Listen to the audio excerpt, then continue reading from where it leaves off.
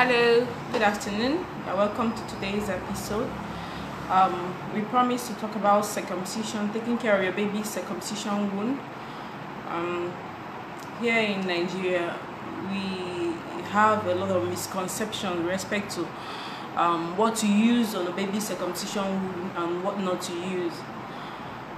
This video is not necessarily for new moms, it's for everybody. So please invite your friends to listen, help us share the video, make more people aware. There are lots of misconceptions that we have passed down from generation to generation, and most times what we have is new mothers with new information, but they don't want to disrespect the old mothers, because you have maybe your mom or your mom-in-law is insisting this is what you have to use. So I think at that point you have to use what is best for your child. You're not going to be you're not going to insult anybody. The plan is not for you to insult anybody, but the plan is for you to be very assertive about your child's health. So what you use on your child's wound, especially when it has to do with circumcision wound, should not be exactly the same with when you talk about regular other wound, because you know the penis is a different organ that has a different function. It doesn't have just one function. So if you destroy the penis of the child by being reckless, you are going to cause that child a very deep problem. It's not something that will just go away. Taking care of erectile dysfunction is still a battle. A lot of trials and errors are going on. So as a mother, you should try not to contribute to your child's problem. How can you do this? By doing the best thing for your child, taking medical advice. You have your doctors, your pharmacists, your nurses, people you can talk to, medically inclined people you can talk to about situation, instead of just going off with whatever advice you got from people of the other generation. Now, I want us to discuss basic things that they had used in the time past that had worked. But I want you to remember and understand that something worked medically or took care of a disease does not necessarily mean that that thing doesn't have a side effect. So in pharmacy, we try to discuss more of what the side effect would be. It might not be a today side effect. It might be a side effect that will come up on the long run, later on in life. So you want to use items that are safest for your child. So you want to heal a wound, you use something that can damage the penis. What have you achieved? Maybe there's no damage to the penis today, but if something is capable of damaging the penis at the long run, I think it's something you should try not to use. There's no point. I've had people talk about using hydraulic fluid, engine oil, stuff like this to take care of the wound. After circumcision, they apply engine oil, brake fluid, all sorts of car petroleum stuff on the penis. Why do you do that? The truth is that, let me be honest with you, engine oil will heal a wound fast. Engine oil will heal a wound fast, but the problem is not in the wound healing. We are now discussing what is the effect of having an engine oil on the wound. Remember that when you talk about engine oil, in the production there are particles of lead in it. Of course, these things are produced with hydrocarbons, and hydrocarbon is not good for you, it's not good for your baby. So if your child has a wound, that wound can absorb parts, if not most, of the things that you rub on it. So you want to use chemicals or drugs that are least harmful to the system of the child. I have people tell me that skin, there is no big deal, they can rub anything on the skin and get away with it. No, you can't rub anything on the skin and get away with it. You remember that when you rub a bleaching cream, the bleaching cream changes your color, and the color of your skin is something that is not just changed on the surface. It has to be absorbed to be able to remove the coloration of the melanin in the skin. So there is a lot of absorption that have gone on in the cream. That's what I'm trying to say. So what you rub on your skin is not just inert substances that will not affect your body. No, when you rub anything on your skin, it can get into your system. Imagine when you now rub it on an open wound. These are open wounds with blood vessels. Absorption is very high. Why will you use engine oil on the penis of a child? Apart from being absorbed into the system, are you aware that this can even affect the neurotransmitter system of that child?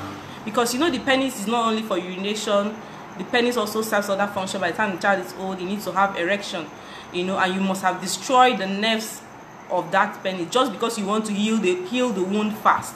So the idea is not just to heal the wound, but to heal the wound safe. That's the main idea of ensuring that you listen when your healthcare practitioners are giving you advice on the best option to use on your child. Don't use engine oil, don't use hydraulic fluid, don't use a brake fluid or whatever thing you get. These are hydrocarbon, they are petroleum products, and they contain lead. They are not good for the system of your child. Your child is too young. And remember that circumcision happened like 2 days or 8 days after birth. The baby is still very, very young, too young to process some kind of chemicals. Here we go. So firstly, you are home with your baby after circumcision. The baby is now under your care. You are now the doctor, the nurse, the pharmacist, the everything over this child life. So what do? The first thing to remember is that you must bathe your child twice daily. I'm sure you must have discussed with your doctor what option of circumcision is available to you. And I'm sure it's a male child. We don't practice actively female circumcision in Nigeria anymore. So I'm referring to the male circumcision right now. So there are different options that doctors use. Is either they use the plastic ring method, or they use there are newer methods that are probably easier. But I use the plastic ring method for my own child. I think it's a bit older than the newer method that causes less pain and less bloodletting. So when you are home with the child after the circumcision, irrespective of the method that you use, the first thing you have to think of is how to keep the child clean, because this is an open wound that needs to heal fast. So how do you keep the child clean? Ensure you bathe your baby twice daily. It doesn't matter if the baby is dirty or not, just bathe twice daily because there's a wound. So what do you use to bathe this child at the point of, or rather after circumcision? You have to use clean water. Clean water. In Nigeria, I don't think everybody has access to clean water. But if you do have access to clean water, use clean water. If you do not have access to clean water, you might consider boiling whatever water you have to 100 degrees Celsius. Allow the water to boil. After the water must have boiled, you allow it to cool down. Then you use the water to bathe the child. You know, that method is different from boiling water and mixing it with cold water. Boiling water is able to take away the organism, or rather kill the organisms that are in that water that might cause your baby infection. But boiling water and mixing it with cold water does not have the same effect as boiling water alone.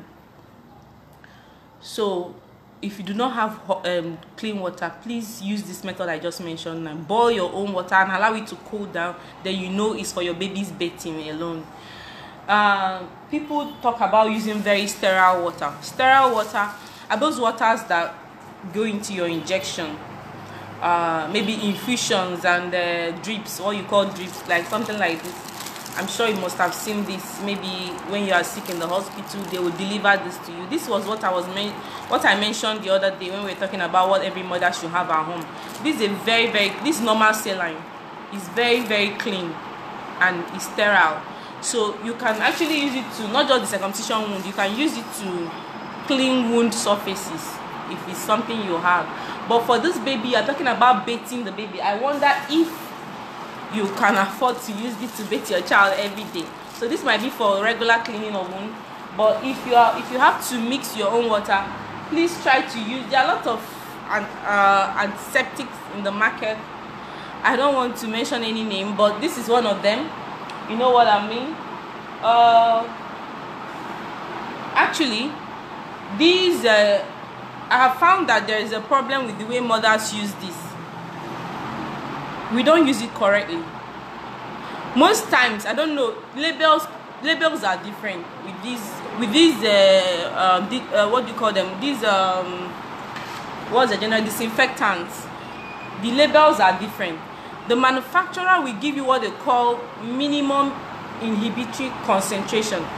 That is the minimum mixing or dilution that you have to do for that disinfectant for it to be able to take care of any organism in the bathing water. You know, we are in Africa.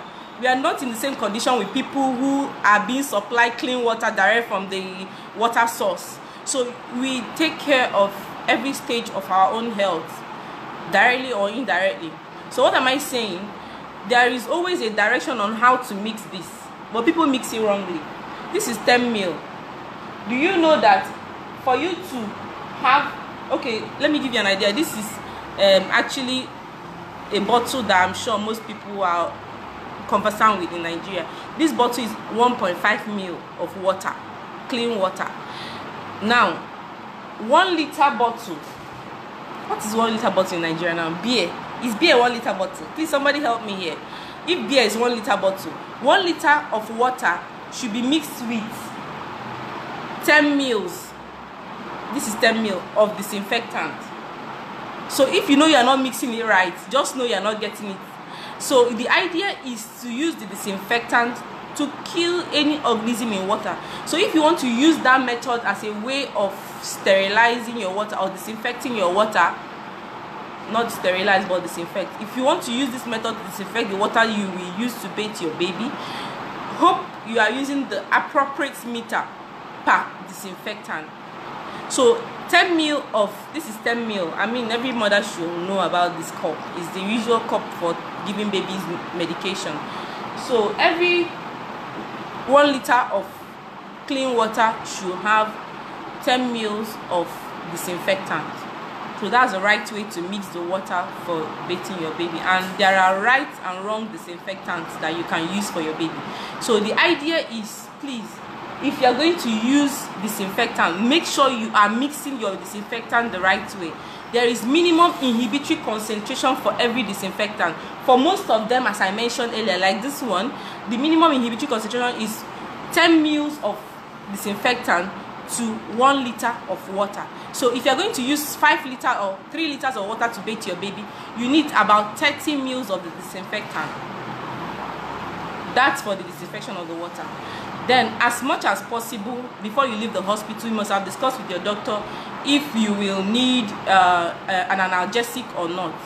So if the doctor is, most times they don't offer analgesics. Sometimes, most of the time, the nurse is the one that carries out circumcision in Nigeria, and that's also the same with most part of the world. Maybe our viewers will tell us what is happening in their own country, but most times they will discharge the child with an analgesic. Sometimes they don't. But if you are giving an analgesic, please try to offer your baby the analgesic after feeding, not on an empty stomach. So when you feed your child, you offer what we have discussed, how to give babies medications before now. So you give the right dose and make sure the baby doesn't pour it. We discussed on what to use so that your baby can get the full dose that your doctor has prescribed. So what do you do next? People think of using astringents, that's methylated spirit, to clean up the circumcision wound. Some people talk about hydrogen peroxide. Please, that's a no-no. A lot is going on in Nigeria, and I don't understand how we started using brake fluid and engine oil to clean circumcision wound. As I said earlier, that might be very fast on the wound healing, but that might not be the best for your child. Please, don't assume that because my mother said he did it this way, my mother-in-law said did it this way, and nothing has happened to my husband. Don't do that to your child. There's really no need. These are hydrocarbons containing lead and all that. So let's not repeat ourselves. Most doctors will say no to hydrogen peroxide and methylated spirit. And you know why? Hydrogen peroxide actually destroys cell wall of the organism. That's if an organism is existing in the wound. but it also actively destroys the cell wall of the wound area, you know, of the child, which is not the best for the child. So what do you do at that point? The best thing for you is to ensure that the water you are going to use to bathe a baby that has undergone circumcision is either a sterile water or a disinfected water. Also ensure that you do not touch directly the child's circumcision wound with your bare hand. Our hand, you know, they say microorganism is ubiquitous, so our hands are filled with diverse kinds of microorganisms. You can do yourself good by washing off your hand every time. Some people will use what do you call it? Some people will use disinfectants or sterilizer, hand sanitizers, you know, like this particular one I'm showing you here. You can have it at home, something you can use to wipe your hands so that you don't infect the wound. So if you have taken care of yourself, you have taken care of the water, most times there's really no need of cleaning of that surface. That surface should be left alone to breathe. Depending on what your doctor prescribed for you, don't assume you need an antibiotics for that wound to heal. If you are adequately giving your child the right multivitamin, you know, there are lots of multivitamin that we have trusted over the years. I'm not here to advertise anyone, but I know that mothers, before they leave the hospital, most of them go home with multivitamin for the child. If you are boosting your child with an extra multivitamin and you are exclusively breastfeeding or not, or feeding the child properly, whatever means of feeding that you want, that should be okay to help the child wound to heal on its own. So what do we do most times? You are advised not to unnecessarily clean that surface. After bathing with very clean water or disinfected water or sterile water, depending on if the nurse or whoever carried out the circumcision decide to cover it with gauze or not. If it's not covered with gauze, after bathing, you can nicely apply ordinary petroleum jelly. This is just a jelly. There are different brands of jelly in Nigeria. Cover it thinly, not necessarily to pack the whole. That's what you get when they say cover something with petroleum jelly. Mothers cover it so much that the whole area begins to grow rashes. Then there's been this debate on if you can use diaper or not for a child that had undergone circumcision. If you use the jelly, it's just an inert jelly. If you use this jelly on top of the wound, you can easily use simple diaper, but make sure that the diaper is very loose so that it does not have a lot of frictions with the surface. Sometimes the circumcision wound can stick to the diaper, and that's a very big problem. So what do you intend to do? You have to use diaper loosely on the child within that period. What usually happens is that within a period of 5, 7 to 14 days, the ring, if you use the ring method, will fall off nicely on its own. Sometimes it falls off and there is a bit of sticky part of it that is still remaining. Don't try to pull it out by yourself. Allow it to fall off completely. Just hold your hand. If you have to change your hands, change your hands. Don't go picking on the wound or doing any extra thing. Just allow the wound to naturally follow. If after 14 days you are worried maybe the wound did not maybe the ring didn't fall off on its own, you can go back to your healthcare practitioner. No need of getting roadside information for a baby that is barely up to a month old. So we have discussed what you should not use on the wound of the child, a circumcised child, and we have also discussed how you can manage it generally by using sterile water, disinfected water. We have discussed how to disinfect water. We talked about using 10 ml of the disinfectant to 1 liter of the water.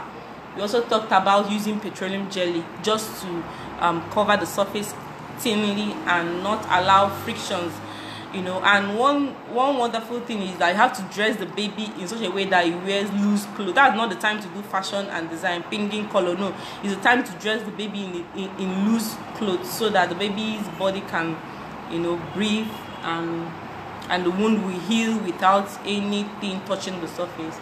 Then we will also Finally, we will mention one or two things about how you handle sorry, I forgot what I was going to say. Okay, that be it. For this child that has finally gone through the circumcision and the child's wound has healed, you know, there are things that you should look out for. Things that if it's happening to the child, it's time to go back to the hospital. You know, there is this yellowish fluid that come out from circumcision wound that panic mothers. Actually is normal and is okay, but when it's not yellowish, when it's a pus and it's smelling, it's time for you to return to the hospital. That's one. Secondly, when there's a bleeding that is not controlled, don't assume that it will stop. If it's not stopping the first day and you feel something is off, it's time for you to visit the doctor and ask questions. Why is my baby's circumcision wound not healing? Why is it still bleeding?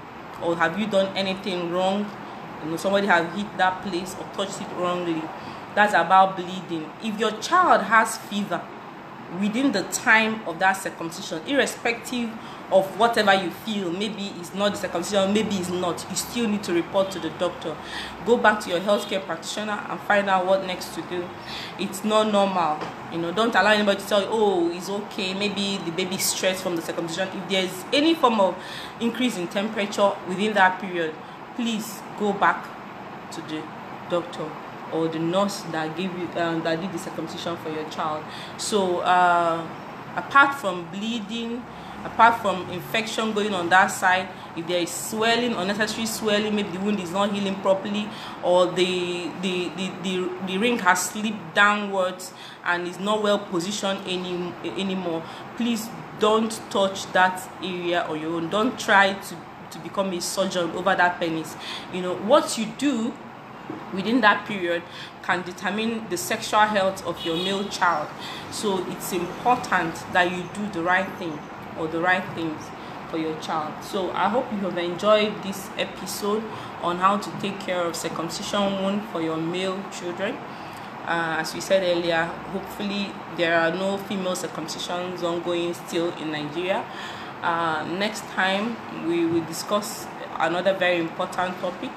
Thank you very much all for watching. I can see you all, Stephen, Ifan, Obodeze, Chibuzo, Afubo, all for watching. Thank you, Energy Tony, Yusuf Babangida. Thank you very much. This will be the end of the show. See you next time. So for now, we don't have a particular time for our show, so we will fix random timing. Please bear with us till we have particular frequency and time. Thank you very much.